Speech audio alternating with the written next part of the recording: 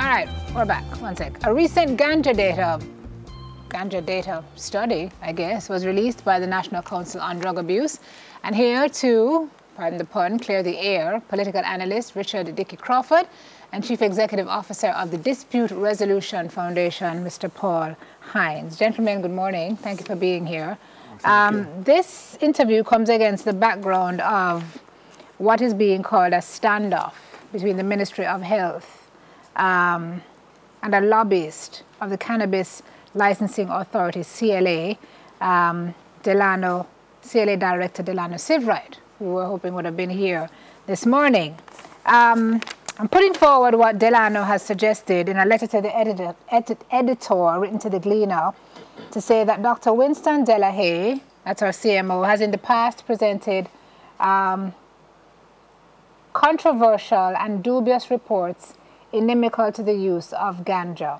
Actually, I'm trying to figure out if this is Delano's comments or another young lady who wrote to the Gleaner. Let me just make sure to clear that. Minister's comments come against the background of criticism from Sivrite and the letter writer to the Gleaner. So this is not Sivrite, this is a letter writer to the Gleaner, who was questioning the CMO's findings, the NCDA's findings on ganja as being increasingly harmful to young people. Dickey, what is your stance? Do you support the minister or do you support what Delano is saying? And what is the standoff, really? What comprises what's going on? It seems to me, well, let's probably make a correction. There was an excellent letter that came in on the subject, but Delano also is questioning. Yes, but the direct quote, I wanted to make sure to attribute it to the right person. But he's also questioning the validity of the findings. I think we are caught, first of all, quickly in a situation where the National Council on Drug Abuse has a history, and its mandate is, of course, to have a drug-free Jamaica, and it works with the United States Embassy, government, and other organizations in this realm. So we can understand that leaning that they have developed over a number of years. I agree with Delano's position because even before this view of a 50% increase in the use of ganja by school children. Which was what the study found, right? Yes, that's the one that has caused the one that has caused Delano to speak out. Just shortly before that, there was another study, or another part of the study that they did, which tended to want to link the rise in accidental driving and accidents in Jamaica to the use of ganja, and we found that that was grossly unfair as well. And we took issue with that. What is the basis of you taking issue with both the 50% increase findings as well as the one you just mentioned? Well, on what basis do you... Okay, on the first issue, it is very clear. When you look at a copy of the study, it is a contradiction to the headline and the message that they're trying to send to Jamaica. And the very newspaper editor or the person who wrote the piece agreed with us that it really is a problem. Subsequently, we went and had a meeting with the National Council on Drug Abuse to see how we can work together, because that was an objective in the whole issue of the decriminalization of ganja, that the public, the stakeholders, National Council on Drug Abuse, we would all work together to develop a comprehensive education and information plan. But the NCDA has gone on its own and published these issues. Now, what gives currency to Delano's position is that the Vice Chairman, Dr. Wendell Abel, of the National Council of Drug Abuse, agrees with him and suggests that they have no indication, no data to support such a statement. So wouldn't it, okay, this is interesting. We need to add also that Sir Dickey is the VP of the Ganja Growers and Producers Association, so we need to make that clear. Wilson, I guess that's the young lady who wrote the letter, she agreed that with Sivrite that the information is very suspicious, stating that Dr. Delahaye plays or has played a leadership role at the NCDA, who may very well rely on negative data to garner more support for their efforts. That's a very serious claim, Sir Dickey, that is being made here. But the history shows it. That's been the history of the National Council on Drug Abuse. So you're questioning the objectivity of the association based on Dr. Delahaye's involvement? Well, I think the way they intend to, or how they're influenced to express their interests, yes, is biased against the industry. And it would be with a view to what?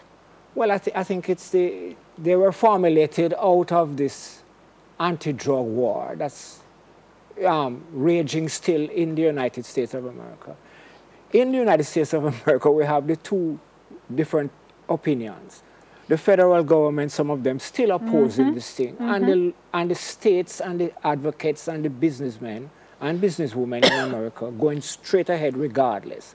Now, that's a bigger state, as we say, a bigger situation, and they have many laws, and they use those laws, and they are not listening to the anti-drug hysteria of the government. All right. So, Paul, how do you come in here? It seems you have some work to do, Mr. Hines. No, I'm fine with it. Except that I have a little bit of challenge with hearing that there's a disagreement about the data and we're choosing to identify a person. I have a problem with that because data is data. Is that you have a problem with the data because it's flawed, it is not collected properly, there's a problem with the methodology.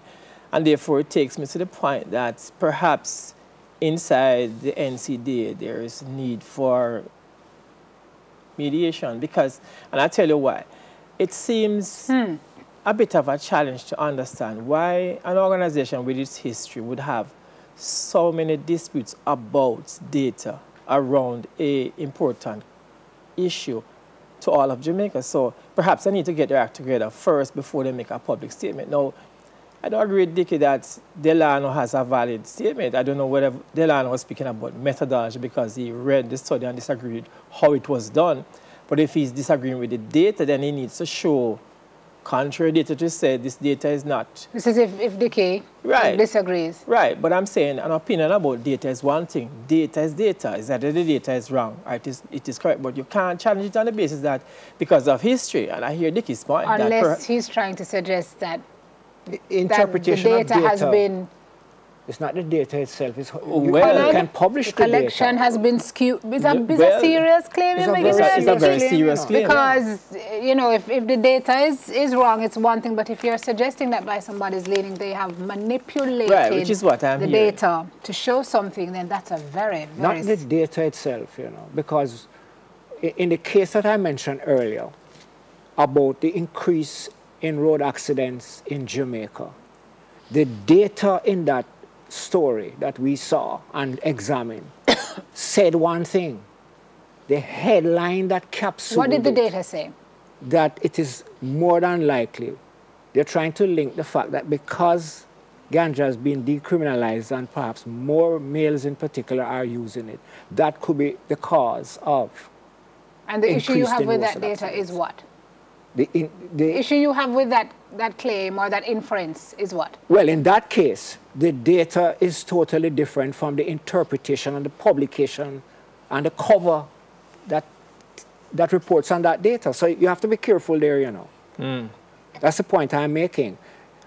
You're not quarreling necessarily with the data. As you said, data is data. Right. But if you report the data, you're getting into what they call alternate facts now, and this is where the other thing... If you report the data. If you report the data incorrectly, you have an obligation, I think, to report it accurately, and you have an obligation... So is your issue with the data, Dickie, or is your issue with the headline? The interpretation in that case. Okay.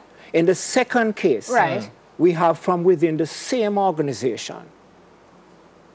I get that part. A vice chairman. Right.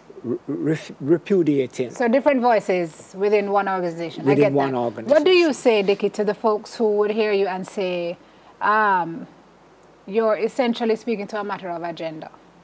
And they would say that as the VP of the Ganja Growers and Producers Association and Delano in his capacity as the CLA director, you're pushing your own agendas. So it suits you to disagree or to say the data is skewed or anything that would make cannabis look better. It's better for you. The history refutes that.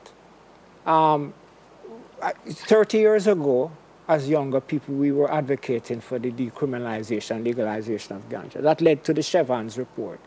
It is clear in that Chevans report, which is the thing that went to Parliament long ago to try to influence the outcome of the industry.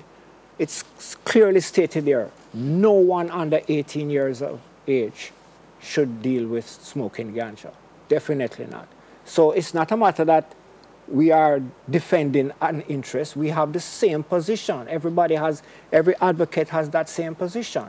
What also happens, why we have to argue like this, and why I particularly argue like this.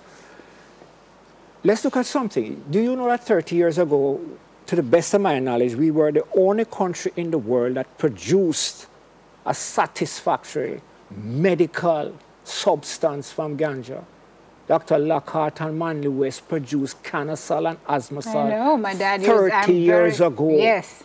And it has not taken off as it should because the Federal Drug Administration in the United States never did want to give them the copyright and the patent.